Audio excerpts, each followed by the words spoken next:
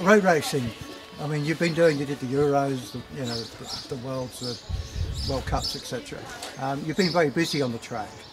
How does the road fit into your program?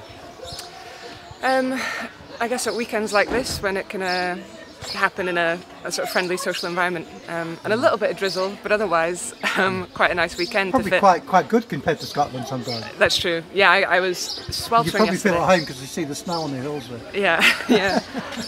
So it's a little bit wet on the road, but otherwise a nice day, and you get 3 races in one weekend, so what a treat. Yeah, yeah. You say you moved down to Manchester, so I guess the ramping it up towards the Olympics next year is full on now. Yeah, it feels really kind of explicitly tied to that I've got my base and I've got my focus and just trying to hold life together and train well. Yeah, yeah. Well, the Europeans, I've got to mention the Europeans because it was such an, all these victories. I think you've got the most victories or something. What's it feel like to be that person that's done that? Is it surreal?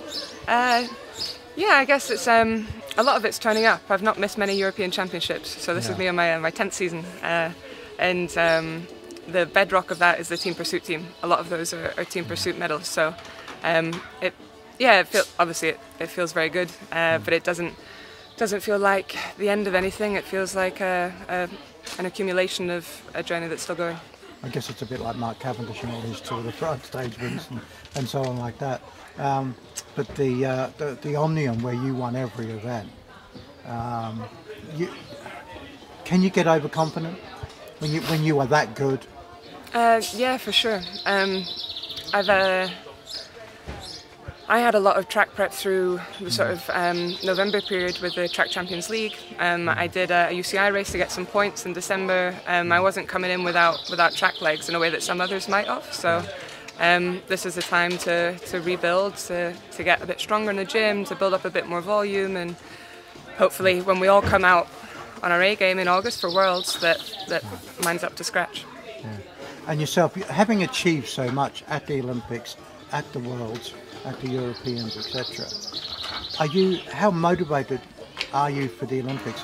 I mean, because there are riders who get really hungry because they've not achieved anything, but you've achieved so much.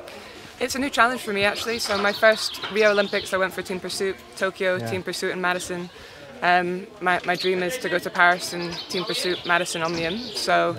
It feels like a new goal, it feels like a new target, and I know that I need to be a sort of a level up to withstand the pressure, the preparation for those 3 events, because it really probably wasn't something I could have done in the Tokyo cycle, and it's a bigger ask, but I'm hoping I'm up for it. And you're riding for a UCI road team. Are you doing a lot of road, or is it still staying on the track, mate? No, not a lot of road. So yeah, with my Ceratizit family, it's mainly around the track stuff and Track Champions League. So I'll be doing a touch. I should be riding the Tour of Brittany. It's got a time trial in the middle of it, so anything that I can get on a time trial bike, that's you're looking forward to stage 1 today, then? Yes, yeah, that's the plan. Yeah, I do have to warm up, so thank you. Yeah. All right. Well done. Thank you. Thanks.